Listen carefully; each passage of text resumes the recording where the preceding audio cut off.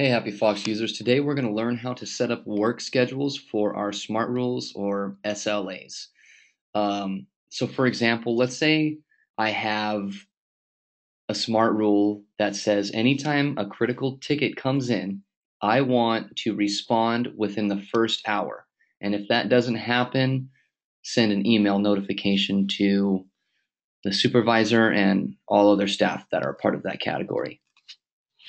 So let's say let's say my employees work from 8 to 5, a critical ticket comes in at 5 o'clock, everybody's gone. I don't want that email notification going out every hour to all of my employees while they're not working. So what I'm going to do is create a work schedule that says only use that smart rule or SLA during the applicable work hours. So in order to do that, we're just going to click on our Manage tab, and you can either click on the Smart Rules tab here and get this Manage Work Schedules option, or you can click on the SLA tab, and you're going to get that same option here as well. It's going to launch you, clicking that button is going to launch you to this same page here, so you can create or edit your work schedules in either one. It doesn't matter, and they're going to be used in both of these sub-tabs here. So everybody's going to have this default work schedule. Monday through Friday, 9 to 5.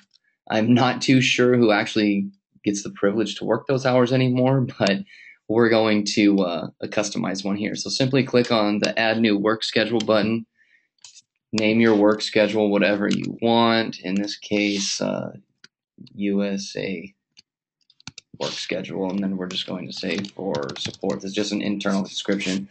You can put whatever you want there. Select the applicable time zone, and then just by checking these boxes, you can select which days these employees are going to be working, and obviously just use these drop downs to select the hours of minutes of their start time and their end time. And once that's done, you can also apply holidays. So for example, here in the US, there's a lot of people. Just click on that, by the way. You just click on that. It's going to pull up a calendar for you.